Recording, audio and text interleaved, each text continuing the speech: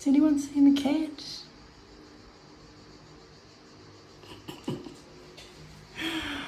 It's so cute.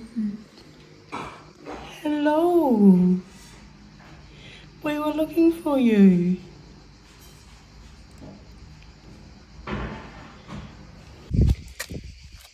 So this is our new kitten. If you haven't seen a previous video, we got a kitten.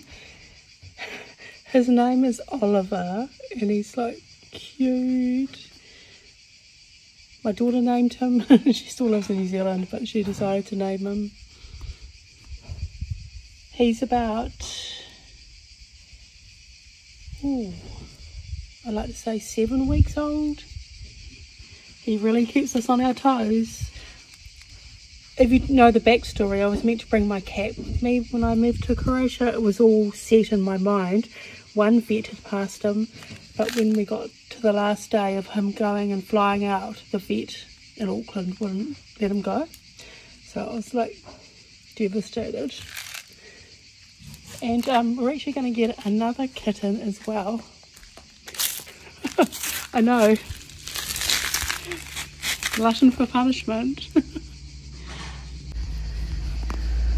So I really haven't been doing very much because the heat wave we're having in Croatia is kind of exhausting without moaning about it.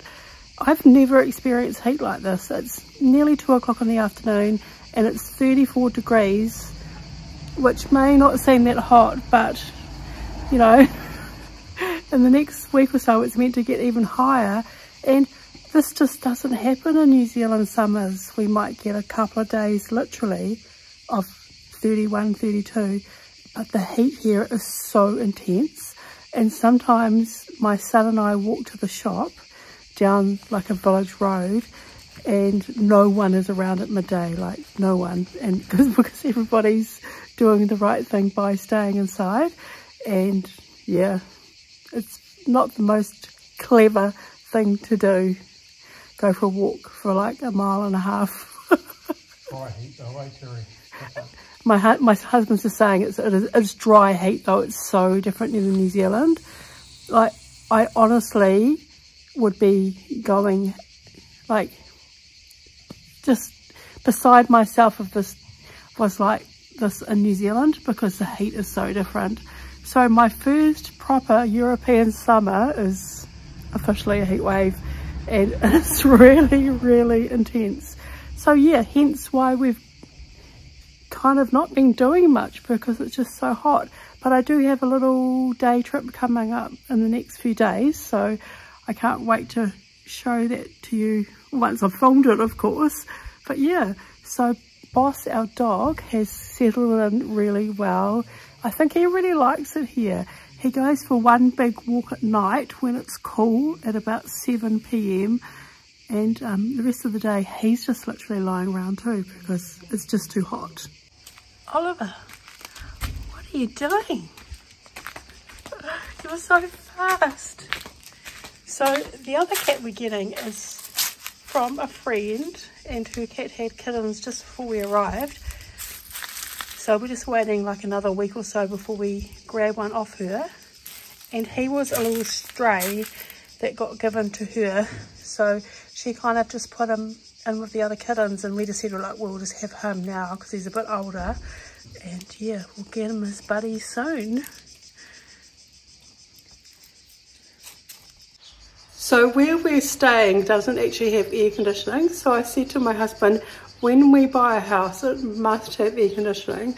And I would really like it to have a pool. Because at least now I know what, you know, the Croatian summers are like. I did come here last year for the very first time, but we came in September and we didn't even have to use a fan. Like, it was still nice and warm. But yeah, July is certainly intense. Don't get me wrong, I'm loving it. It's just the whole situation is a huge culture shock, and I guess the weather is involved in that too, being a culture shock, because as I say, New Zealand just does not get these sort of temperatures. And I would like to do a video in the future of just like the whole culture shock experience. So the word culture shock isn't such a bad word, it's just the truth, because you leave what you know to something completely different. And being in my late 50s, I had never been to Croatia before until September last year for 7 weeks. So I've never been here in June or July, and yeah, it's certainly an experience. I absolutely love it, don't get me wrong, but I do plan to do a video at some stage about the food and just the cultural differences and things like that, if you'd be interested in the price of things. You know, did I realise what things were going to cost, etc. like that. So yeah, I'm quite looking forward to doing that. I'm just thinking about it and working out the format that I want to do it in. The hardest part for the weather at the moment is sleeping at night. So we have fans, and Croatia have this really clever invention. I don't know if they invented it, but I've never seen it for sale in New Zealand before. And it's like this netting, and you just tape it to your windows to stop mosquitoes coming in, and you can sleep with the windows open. I'm not saying that everybody can sleep with their windows open though, because of safety, but I don't know what we would have done without the stuff for the windows, because we're up quite high, so we can sleep with the windows open, and that has literally saved me. But I think if I had known it was going to be this hot, I probably would have said to my husband, let's go in September, but I guess I would have had to experience the summer at some stage. So at least now, before we buy a house, I kind of know what I'm in for, so I can absolutely definitely get one with air conditioning. So I'm really looking forward to the heat getting better, cooler, and my first ever winter. And of course I've never experienced a cold Christmas before, and I love Christmas and I love decorating my house for Christmas.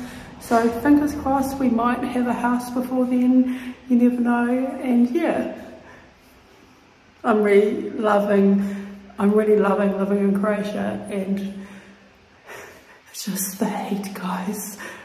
Where you live, if you get hotter, I know I feel bad moaning, but I'm just not used to this.